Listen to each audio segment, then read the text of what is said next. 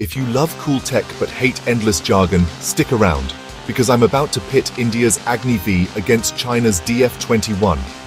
It's not just range, it's about strategy. First up, Agni V. This is India's intercontinental ballistic missile, or ICBM. It's road mobile, has a range of 5,500 kilometers and is built to hit deep targets. Think Beijing or Shanghai. But despite multiple tests, it's just entering service, so it's still the new kid on the block. Now China's DF-21. This is a medium-range ballistic missile, or MRBM, maxing out at about 1,750 kilometers. The real twist: the DF-21D variant. It's the world's first anti-ship ballistic missile, nicknamed the Carrier Killer. Operational and proven, it can threaten aircraft carriers at sea. So, Agni V brings long-range strategic deterrence. DF-21, especially the D variant, brings unique anti-ship power.